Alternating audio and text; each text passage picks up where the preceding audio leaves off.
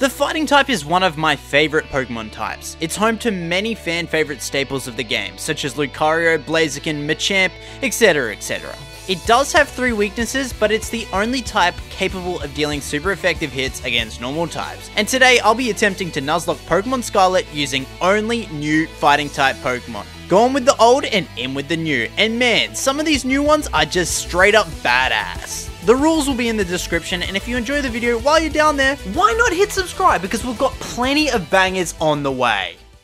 So to begin this game, I named myself Sir Fist a lot, because that's what we're going to be doing today, a lot of fists everywhere. So we head downstairs when this old dude breaks in and tries to seduce my mother.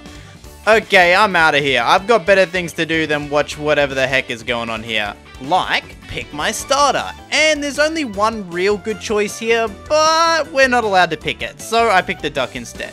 Yeah, we have to use the duck. I named this dude Fister, and we set out on our adventure. Oh hey Sir Fistalot. What are you doing here? I'm your new stepdad. Motherfucker. Nemona, my favorite rival of all time, picks up the dino, and now it's time to battle. Is Nemona my stepsister now? Are these guys related? I don't even know. Of course, we crushed this thing with 2 water guns. Great, Mum's kicked me out of the house now, so off towards school we go. On my way there, we do find fighting Pokemon number 2 and 3. First off is Pawmi, which we named Pounder, and then we run into this gigantic beast, but it looks a little sick, so I give it my final home-cooked meal, and it looks like it's starting to feel a little bit better. Put me down! And next up is the Flamingo without the N, who's named Taekwondo because it's a flamingo and Taekwondo is like a fighting thing, so you get it. Anyway, since Clavel moved in, I'm living in the dorm rooms at school, but to get there we have to beat Nemona. I trained up Pawmi a little and used work up 3 times and one-shot both her Pokemon. Well, my new stepsister gives me a goal to beat all the gyms, and this guy tells me about some big boys and some hacker hacks my phone and blackmails me. Apparently they have some video of my mum and Clavel on their phone, and I don't want that shit out there, so I better get to work.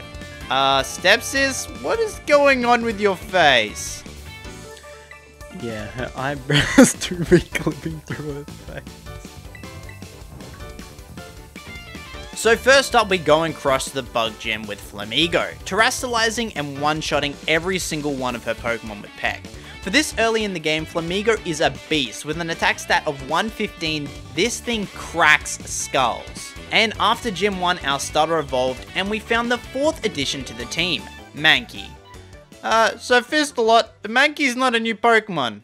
Shh, you'll see. You'll see. By the way, next week, me and my friend Adam will be streaming our Soul Link live of Pokemon Scarlet and Violet. So if you want to catch it live, consider subscribing and you'll get notified when we go live. Oh, and before I scare any of you, if you missed the streams, don't worry because there will be a video of it eventually, so stay tuned for that. So following the cook's instruction to the location of the big boy, I get ready to test my strength against the gigantic crab. Cloth is quite manageable with the team I have, and Quaxwell takes it down with 2 water guns. Fight 2 goes just as well, and this dude makes me a sandwich as a reward. But unfortunately, that fat ass from earlier comes on over and just eats it all up. So to summarize, I've got this fat thing that eats my food, I've been kicked out of my house, and my mother has a sex tape that I'm trying to prevent from leaking. What a great life. So on to the next gym I go. Of course, Flamigo is still super effective against this gym, and so as easy as the last one, we hoist this guy up to the top of the windmill and drop his ass from the top. Flamigo one-shots both Petalil, Smoliv, and then Sudowoodo uses a grass move for some reason, allowing Flamigo to get 2 plucks in a row, and it goes down. Time to take on the next Titan, I'd say. But before we do that, I want to evolve my Pawmo into Pawmo, which is one of the most lazy evolutions ever. And to do that, I just sit here on top of this Pokemon Center and twiddle my thumbs, and do this for some reason. And after he'd done 1,000 steps, I slap a candy on it, and boom, it grew like 2 inches taller, and now we're ready to smash the Titan. I'm really concerned for this Titan, since it's a flying type, which is obviously strong against us, but with Pawmot already fully evolved, hopefully it won't go too bad. I hit it with a Thundershock, dealing about 30% damage as it lands a super effective wing attack and lowers us to about 55%, meaning we could take 1 more wing attack before getting taken out. Fortunately, it goes for a rock throw, meaning I get 2 more shocks in and take it out. What's scary about this fight is we didn't get the chance to heal in between, but fortunately we managed to land the first 2 Thundershocks as Bombardier wastes a turn using Torment and Nacli misses his attack. It goes for Pluck the next turn, but we do survive on just 3 HP, allowing Pawmot and Knackley to finish it off the following turn. You fat shit, I'm starving! Why you keep eating my food? This better be worth it later. Yo, did you forget about the video? Oh shit, yeah, let me get on that. So, head over to the first starbase we go. Ah, Surfacelot. Go get him, we need to get that video recovered. Who the heck are you? And why do you care? No reason. So we destroy the 30 Pokemon in the base, and out comes the base booster himself, Giacomo. Leading with Pawmot, he leads with Pawniard, one arm thrust later, and it goes down. And in comes the goddamn car. Unfortunately, this thing drops my attack on entrance, and my arm thrust does no damage. So I swap over to Mankey, getting in 2 low kicks before switching into Flamigo and landing 2 more double kicks, taking down the car. Alright, can you delete the video now? Nope, you've got 4 more bosses to go. Alright, let's head over to Gym 3. What the heck are you doing here? You got me kicked out of my house and now you're stalking me? So I complete the gym challenge, and thinking about this fight, I realize how underprepared I am for the fight against the leader's Miss Magius. So I spend some time hunting for the specific version exclusive bull, when we actually stumble across this. Oh! What the?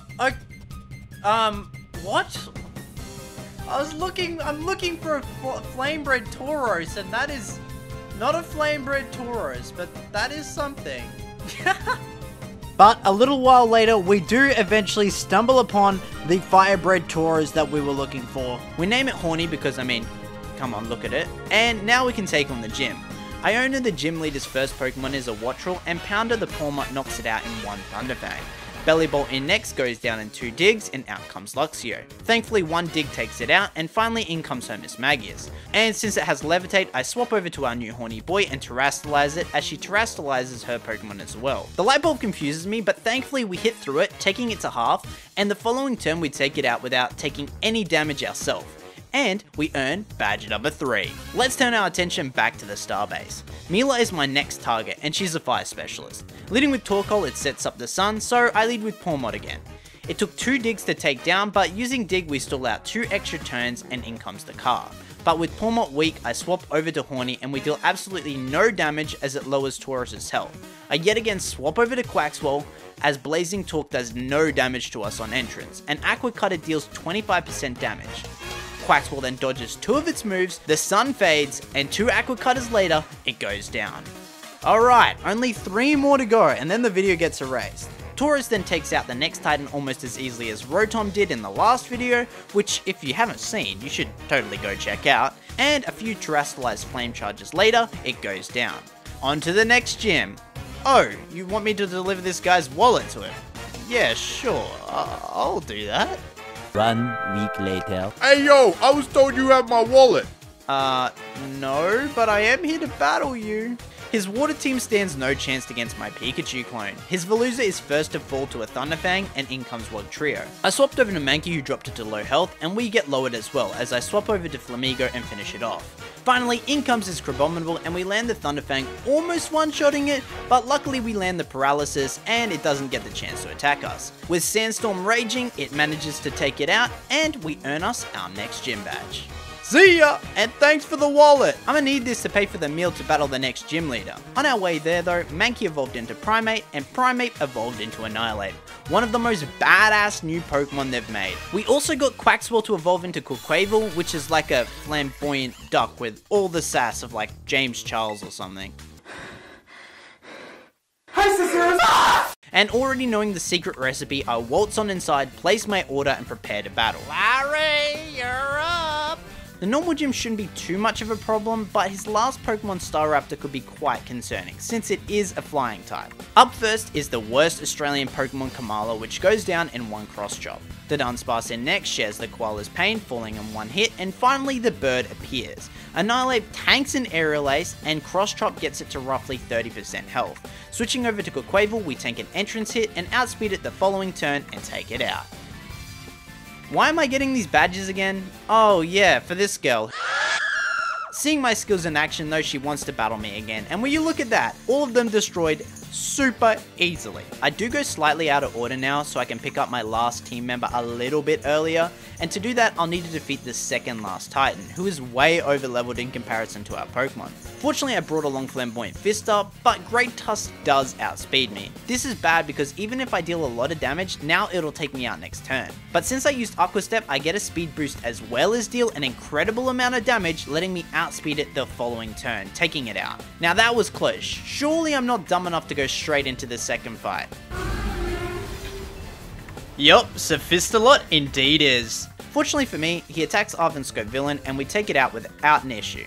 Nope, I've learned my lesson. You ain't getting this shit. I'm hungry still because I didn't even get to eat the dish I ordered at the restaurant earlier. But for those of you who don't know, one day after you defeat any Titan Pokemon, if you head back to the location, you will find the depowered, untitanified Pokemon. But I had some time to kill between that, so I headed up the icy cliffs and into the beautiful Ice Town, home to the Ghost Gym Leader. Is it just me or is it getting hot? Nah, that's just me. Sophistalot. Man, that was cringe. This is a double battle, and it's one of only a couple compulsory ones in the whole game, which is such a letdown. She leads with Banette and Mimikyu, both of which Shadow Punch first turn, hitting both Tauros and Annihilate. This does boost Annihilate's Rage Punch damage, and after Tauros breaks its disguise, it goes down to the Rage Fist. I terrestrialize Annihilate into a fighting type to get rid of its ghost weakness and take down Banette with another Rage Fist. Horny drops Houndstone to half with its signature move Raging Bull, and in comes her ace, Toxtricity. Unfortunately for it though, one Rage Fist is enough to one-shot it and we outspeed Houndstone the next turn. Seems Annihilate's coming in handy. And with that done, we can head back to the Great Tusk Titan to find he's been shrunken down. We catch him, name him Ram Ranch, and with that we've caught every possible Pokemon for this run. But can we make it all the way from here to the end of the game? And beat AI Sada? Only time will tell. We have some incredibly difficult fights coming up, so I'm a little unsure of how it'll go. Well, except for the next one, which isn't hard at all, because I forgot about it and this is way under my current level. That's the Poison Team star member Atticus, who we destroy his whole team with just a few stomping tantrums. From here we can head over to the most horrifying gym of all, the Psychic Gym. A high level gym full of Pokemon super effective against every single one of my Pokemon. To get to the battle we have to beat Nemona again, and we get real angry about it.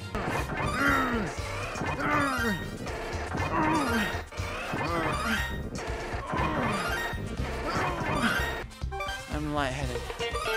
I did have a plan for this fight, however, and that was to use Annihilate. Yep, that's it pretty much. Hopefully it works out.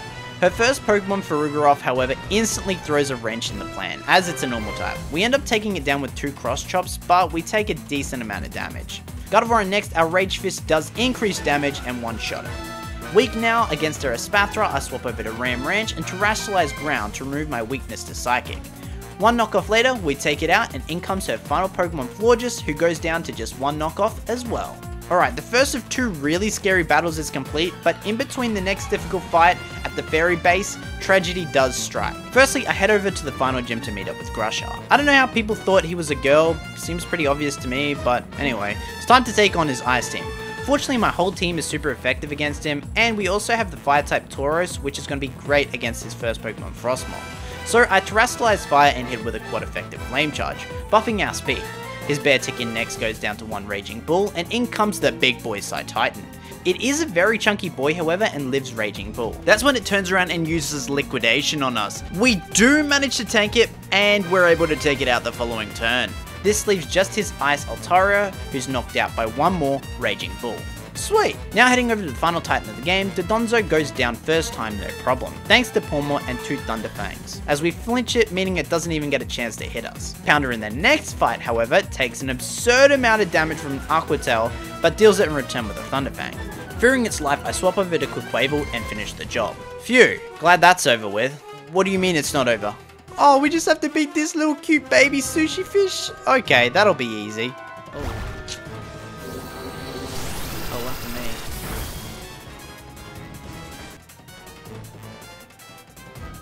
I was really not expecting that there. Well, shit. Okay. Annihilate does manage to take it down in the end, but at what cost? I was planning to use him for the fairy base! Oh, now what are we gonna do? Nice job, we just lost my freaking electric Pokemon. Now, what about that is nice? Huh? Nothing. Well, at least this is the last time I have to feed this dragon dog thing. This takes us to the next horrific fight against the fairy base. Oh my god. Oh my god, shiny jump off. Wait, that's the second shiny in this run. Fairy of course being super effective against all my Pokemon, and losing Pawmot, things were not looking in my favour. Breaching the defenses, we come to blows with Ortega. What a little pimp, look at him, he's all styled out, I like it. Leading with Azumarill, I lead with Tauros, who I taught Trailblaze to. Expecting this to do more damage, I get it quite low, but it does lower Tauros to red with an Aqua Tail. I swap over to Quaquaval to tank the next Aqua Tail, but it misses and I knock it out with an Acrobatics. He sends in Wigglytuff, so I swap over to Annihilate as I taught it Gunk Shot for super effective damage. This lands and one-shots it. Dash Bun in next, I swap to Great Tusk and Terastallize. Unfortunately, Earthquake just barely doesn't take it out, and we get our attack dropped before we finish it off. The car comes in next, and we deal far less damage than I wanted to with an Earthquake because of that attack drop previously, and the following turn the car hits me with a Magical Torque, which does decent damage and also confuses me. Great Tusk hits through the confusion however, and I decide to risk the swap over to Annihilate, who takes way too much damage on entrance, and also gets confused. So I swap back to Ram Ranch with my attack stat returned to normal, and it confuses me again on entrance. This shit's so annoying! But we do manage to hit through it and get it to the red. We tank the attack, and now we have to pray we don't hit ourselves in confusion. Come on Ram Ranch, come on! Oh.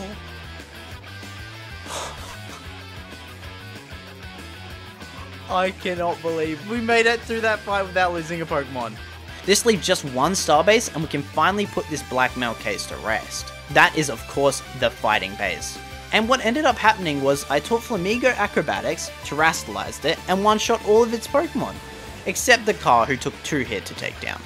Blah blah, blackmail person says come to meet me at school at night and they'll delete it or whatever. Come on Clive, let's go. But we have some time to kill before sundown, so I decided it's time for Sir Fistlock and his fighting type friends to take on the league. Sir Fistlock doesn't have time for stupid quizzes, I'm here to fight. Coming into this fight, I had to be very well prepared, so I did a bunch of raid battles to get Terra Shards to change the Terra type of both Quaquaval and Annihilate. Quaquaval becoming an Ice type, which is really going to help me in this fight. Rika here is a ground specialist, which is weak to our Ice. She leads with Wishcash, which takes 2 Ice Spinners to go down, and seeing an opportunity for a super effective attack, she sends in Camerupt. What a foolish mistake that was, as one Aqua Cutter does take it out and she sends in Donphan. However, my prehistoric Donphan is way stronger taking it down. Dugtrio goes down to another Earthquake, and in comes Clodsire. Her Funnelmon is defeated with ease, however, thanks to another 2 Earthquakes, as it deals barely any damage in retaliation. Next of course is the Steel Specialist, which is how is this girl an Elite 4 member? She's like 6. Well, no wonder this one was easy. Great Tusk one-shots the first few Pokemon with Earthquake, and Tauros handles the rest. Larry, however, is a complete different beast. He is obviously super effective against us, so leading with Tropius, I lead with Quavel and Terastallize it to an Ice type. I build my speed stat for a turn predicting the sunny day, which ends up happening and wastes its turn, allowing me to build my speed and get off an Ice Spinner. Next up is his Staraptor, which we outspeed, but it does drop my attack with Intimidate. Fortunately, Ice Spinner still does manage to one-shot it, and I swap over to Annihilate to deal with Altaria and Oricorio. This leaves just the scariest of the lot, a flying fighting type. You know him, you love him, it's Flamigo. And it knows a bunch of super strong moves. It has both Brave Bird and Close Combat, which have the potential to one-shot any Pokemon on my team. So the only 2 Pokemon on my team that have any hope of defeating it is Annihilate and Terastallize Quaquaval. So I swap back to Quaquaval, preferring a non-Terastallize move hitting me and praying it doesn't take me out. So I go for Ice Spinner and it outspeeds me, and it hits me with the Close Combat. But Quaquaval toughs it out and finishes off the Flamigo with an Ice Spinner. That was close, but now it's time for the Dragon Specialist. And this wasn't too bad, as Quaquaval takes down Noivern, Great Tusk takes down Haxorus, and Dragalge. Dragalge? Drag these nuts across your face. Oh shit. Got him! Flamigo then takes out Flapple with an Acrobatics, leaving just the Baxcalibur. I swap over to Annihilate for that, and we got it to half with a single Ice Punch. So we take it out next turn if we live this. Do not die, Annihilate! I believe in you! Glaive Rush. Okay. Please tank the hit. Yes! Annihilate! You beast! Plus we do increased damage to his Glaive Rush. Let's go! Alright, it's time for the first champion fight. Go, Fist Star! Yeah!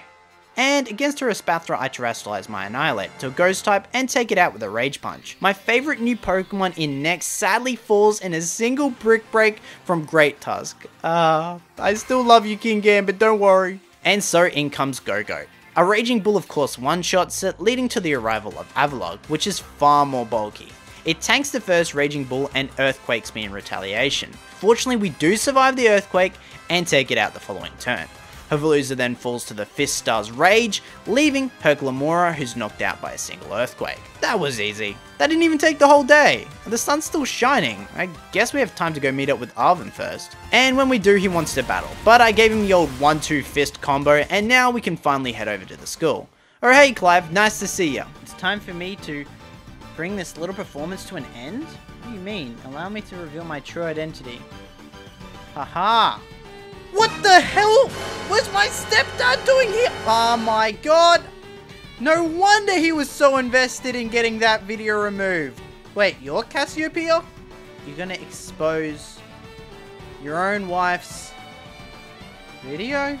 Upon defeating this disgrace, we find out he isn't even Cassiopeia, and we indeed find her in the schoolyard. It's time for me to reveal myself. Who the heck are even you, and why do you, a child, have this video? Doesn't matter, I'ma beat your ass and you're gonna delete that video for good. Her team is full of evolutions, and Great Tusk one-shots her first Pokemon Umbreon with a Brick Break.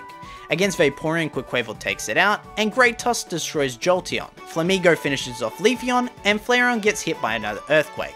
Sylveon then goes down to 2 more Earthquakes, and give me that phone now! What do you mean there wasn't even a video?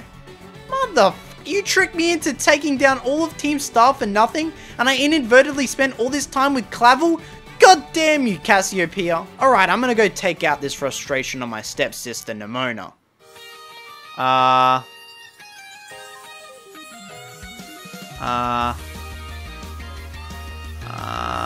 She sends out Lycanroc to start with, and I terrestrialize Ram Ranch. It takes down Lycanroc with an Earthquake, and she sends in Goodra. For that, I swap over to Quaquaval, who lands a critical Ice Spinner, one-shotting it. Pulmodid next. Man, don't remind me of our fallen brethren. It lands a critical close combat, lowering Ram Ranch below half. But we take it out with an Earthquake. The Dunsparce in next survives the first Brick Break, but wastes a turn coiling, letting me finish it off the following turn. Her second last Pokemon is Orthworm, which I take out with another Brick Break, leaving just her Skeledirge. We swap over to Quaquaval for that, and we manage to outspeed it, knocking it below half with an Aqua Carta, and tank the Croc's hit, letting me finish it the next turn. Stay away from me, demon! Stay away from me, demon. No. But wait, we're not done yet. Yes, we've completed all the main story paths, but we still have the final chapter to beat. That involves a lengthy descent into Area Zero, battles with a bunch of ancient Pokemon, learning about a time machine, unlocking the door to said time machine, battling more ancient Pokemon, and to the final battle of the run. This is with the Run Slayer, Shiny Destroyer, and Super Hot MILF. I mean, what? How did that get in there? I mean, AI Sada. This fight is really tough, and to beat it with just 5 Pokemon is going to be super difficult. She leads with Slitherwing, and I send in Flamigo. One Acrobatics does knock it out, as it's quite effective. Now this is interesting, child. Do you actually understand ancient Pokemon weakness? Yeah, I looked at the wiki. For the Screamtail, I send in Annihilate and terrestrialize it. We tank a Play Rough and knock it out with a Rage Fist. She sends in Fluttermane to counter me, but I thought I'd be able to outspeed and knock it out, but sadly that isn't the case, as it outspeeds me and one-shots me with a Shadow Ball. I don't have anything that's super effective against it now, so I send in Flamigo. Oh fuck, it has Thunderbolt! Oh, well. Oh, nice. Okay, cool. Good job. Flamigo? Flamigoat? Am I right? Against Sandy Shocks, I send in Ram Ranch and one-shot with an Earthquake. Brute Bonnet up next is an easy knock as well, as I swap over Tauros, aiming to use every Pokemon in this final battle. Raging Bull just doesn't one-shot it, allowing it to get an attack in, but we do tank that, which lets us finish it off the next turn. This leaves just her Roaring Moon, and I swapped over to Quaquaval and go for the Ice Spinner. Okay, we live. Okay, good. Beyblade, let it rip. Okay. This barely doesn't take it out, and we get crit in retaliation. Damn, that sucks. But fortunately, Great Tusk can tank the next Dragon Claw and finish it off with a super effective Brick Break. But it's not over yet. AI Starter goes sicko mode and destroys my last remaining Pokemon by locking their Pokeballs. But what she doesn't know is I've had a 7th secret fighting type on my team this whole run, and it's time for it to make its debut. Come on out, Koraidon!